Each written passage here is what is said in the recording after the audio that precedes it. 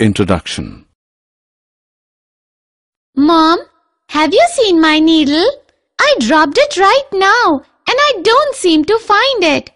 I need to finish my craft work. Yes, dear, I'll help you find it. Let's get a magnet and look for the needle. What is a magnet, Mom?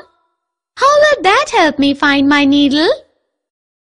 Children, in this lesson we will learn about magnets and their properties. Objectives. At the end of this lesson you'll be able to identify magnetic and non-magnetic materials, describe the poles of magnets, identify the role magnets play in finding directions, explain the property of attraction and repulsion between magnets. History of magnets. There is a popular legend that leads us to the discovery of magnets, which involves an elderly Greek shepherd named Magnus. It says that Magnus was herding his sheep in an area of northern Greece called Magnesia about 4,000 years ago. Suddenly the metal tip of his stick became firmly stuck to a large black rock on which he was sitting. To find the source of attraction, he dug up the earth to find magnetite, a natural magnetic material. This type of rock was subsequently named magnetite, which was named after Magnus himself. Origin of magnets. Magnetite is a natural magnet and contains iron. In the later days, this was more widely known as a magnet. A magnet is a substance that has the power of attracting iron. Magnets can also be made artificially. However, the process of making artificial magnets is a recent discovery. Artificial magnets come in different shapes, for example, bar magnet, horseshoe magnet, etc. Types of materials. Now let us look at the types of materials.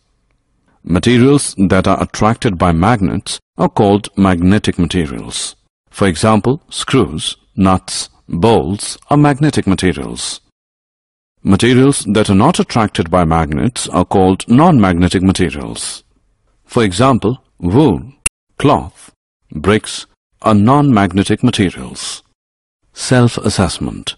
Drag the magnetic and non-magnetic materials in the respective boxes. Poles of a magnet. When you move a magnet over magnetic substances, you will see that these substances get attracted to particular parts of the magnet only. These are generally the two ends of the magnet. These ends are called poles of the magnet. Finding the right directions. Once you know about the poles of a magnet, you should also be able to mark the location of the poles. Let us now look at why poles are important to be marked in a magnet. We all know that to find directions we use a compass. This compass has a needle that keeps moving in all directions, but when steadied always points to the south. This helps us in finding directions accurately. This is why we need to mark the poles of a magnet. Making your own magnet. Let us look at the steps to create your very own magnet. Let's take a paper clip. Use a thick and strong magnet. Move the clip over the magnet repeatedly in the same direction. Perform this step 50 to 100 times. The movement needs to be quick.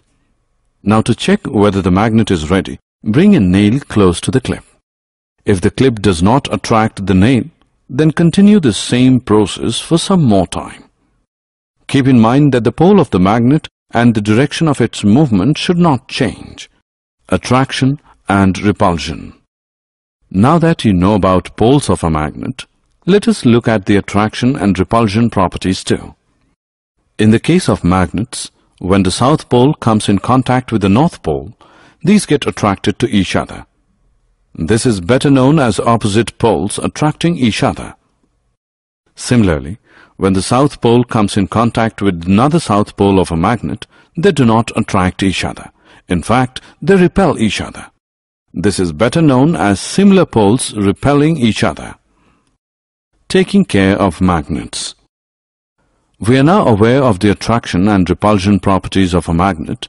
To keep magnets safe and in working conditions, follow these guidelines. Do not heat, hammer, or drop magnets from a height. They will lose their property if done so. Keep bar magnets in pairs with their opposite poles on the same side. Use wood to separate them. Keep a piece of iron across the poles of a horseshoe magnet. Magnets should be away from computers, mobiles, television sets, music systems, and compact discs. Summary. Let us summarize what we have learned. A magnet attracts magnetic materials. The ends of a magnet is known as poles of magnets. A free magnet always points in north-south direction. Similar poles of the magnet repel each other, while different poles of the magnet attract each other.